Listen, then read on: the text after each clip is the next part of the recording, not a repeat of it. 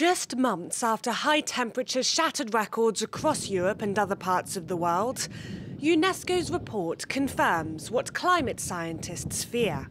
1/3 of all glaciers in World Heritage sites will disappear by 2050. Even if we reduce greenhouse gas emissions, glaciers are melting in iconic sites like the Yellowstone and Yosemite national parks, as well as the last remaining glaciers in Africa. According to the report, World Heritage glaciers lose 58 billion tonnes of ice every year.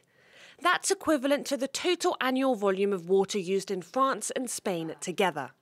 50% of humanity depends directly and indirectly on glaciers as their water source for domestic use, agriculture and hydropower.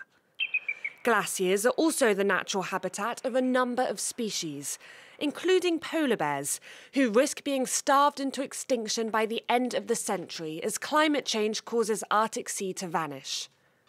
In other parts of the world, millions of people are being exposed to flood risks because of rising sea levels caused by the melting of ice. This rapid disappearance of glaciers is caused by one main factor: global warming.